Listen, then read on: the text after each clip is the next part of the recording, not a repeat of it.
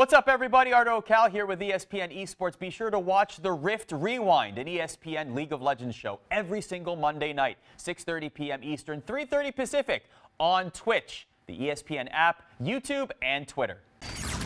The team that we thought would give G2 a kick in the pants was Origen. We were all pointing at Origen, at least on paper, to be the team to give them the biggest threat in the spring split in the LEC. Tyler, you believe Origen still has what it takes to run away with it as they remain tied for first right now. Give us your scouting report on Origen for the rest of the split.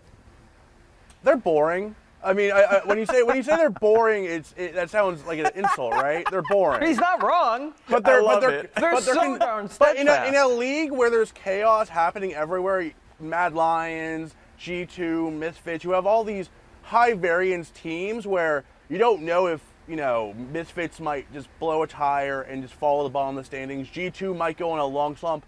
I believe that Origen, it's not going to be the most exciting finish this season, but they're going to finish top 3, maybe even second or first, and they do it the right way. They're very consistent in a very boring manner. They don't take fights if the fight looks like it's going to be anything below a winning percentile, and they are the best mid-game team in the league. Their early game, not stupendous, but they know how to get it done. They know who on the team are the carries, with Upset and Alfari, and they know how to get those players into the right position to actually win games. So while I do believe G2, Fnatic, even a team like Mad Lions might have a higher ceiling than Origen, Origen is the most consistent team to me in the LEC, and that's why I can bet on them to make top 3. I know they'll be there at the end of the split. They'll be in the late stages of the playoffs. Right now, even G2, they could bomb out, and I don't think any of us would be super surprised if, Caps in the bottom lane didn't work out and they flamed out in the first round. I believe that Origen is the most consistent choice in the LEC. They're boring, but they make it work, and that's why they're a good team.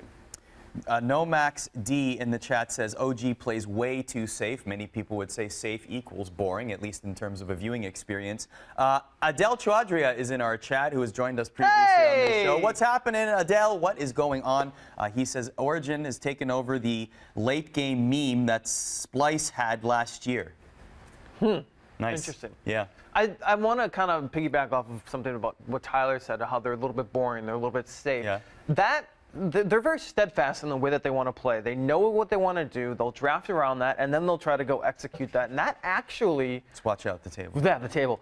That actually got them in trouble against Fnatic in that match, where they specifically said, we want to play Soraka, we're going to ban the Braum so we can get away with the Misfortune pick, we're going to play Nautilus, and that's how we're going to play, and that's how we're going to win. And Fnatic just drafted around that, and they knew exactly what they were trying to do, and they just exploited it. So if they're not able to be flexible and find a way to get out of this steady marching order, both in draft and in game, I don't think that they're going to be the top of LEC. They might be 3rd or 4th.